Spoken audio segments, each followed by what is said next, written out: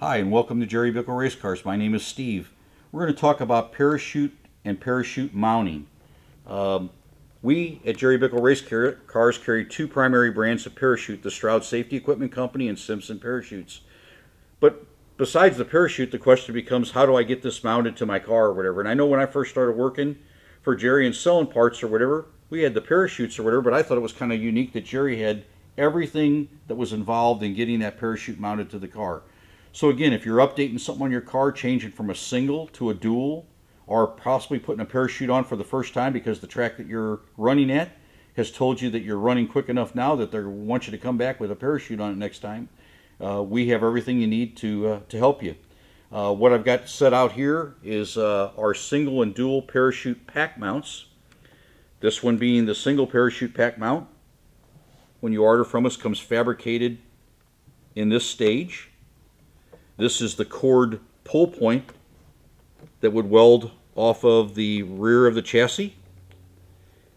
These tubes would be cut to length and then welded to the cup washers, as I call them, that's on each side of the cord roller, thus kind of shrouding the bolt in there, protecting. None of the cord lines can get hung up on anything. Nice smooth surfaces for everything. Basically a continuation of the roller, the way I looked at it.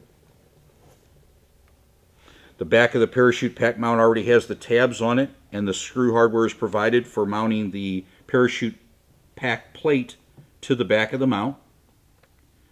These two tubes protrude forward, and on a tube chassis car that we build, we would have tubing off the tail section of the car that would protrude through the rear body panel, and these would slide into them, the male-female situation of sliding into the tube on the car. And then there'd be a couple small little hairpins that would pin this in place. So for purposes of painting, plating, servicing, or anything, two pins are pulled, one cord pull point bolt removed, and this pack mount comes off the back of the car. If you have a car that doesn't have anything back there to have the tubes protruding off the rear of the race car for the upper frame to slide into, we provide two triangulated tabs like this that this tube can be welded to. These are provided with screw hardware, and this could mount to the rear panel, let's say of a steel body car, in between the taillight area of a Camaro, a Nova, Mustang, whatever it might be, and you get the same purpose of what we do off of a tube chassis car, where the upper frame would slide into this and again be held in place by the pin.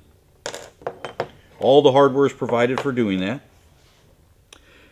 And then if you go really fast or faster and you need a dual parachute system on the car, same concept or idea with our dual cord pull point here.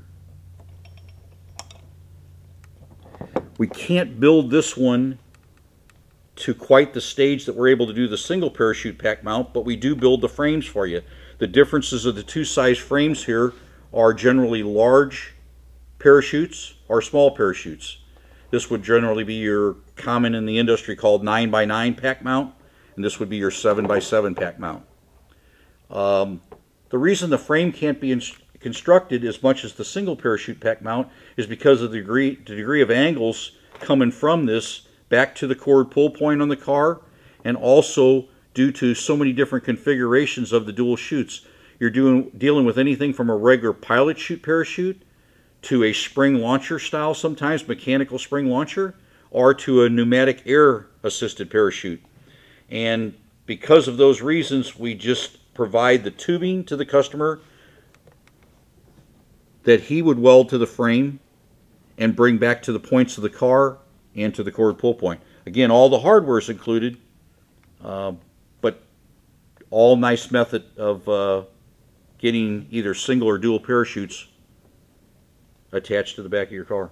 Okay, and now that we've got the parachutes mounted, we need a way or activation of those. And again, we can help you with anything dealing with the cable system of operating from the driver's compartment to the parachutes for the deployment of them. This happens to be just a cutaway here shown of our parachute cable kit hardware that comes with it. You'll get a 12-foot long cable fabricated on one end with your male thread to go to the ball linkage end that's going to connect to the parachute handle.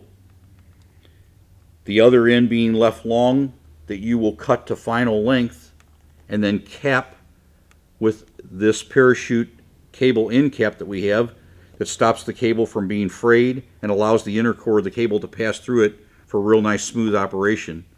All comes in a nice hardware pack like this with instructions. We have a variety of different cables, cable accessories, handles, from a single core or a single parachute cable kit to the dual model parachute cable kit. And not shown in this particular video, we also have the pneumatic parachute release system that can hook to the manual handle in the car, thus allowing the driver to push a button on the steering wheel. A pneumatic cylinder would move the handle for the driver and deploy the parachutes. Anything to do with getting the chutes mounted, the parachutes themselves, or the activation of the parachutes, we can give you help with. If you have any questions, feel free to give us a call or reach out to us on the web. We're always here to give you a hand and help.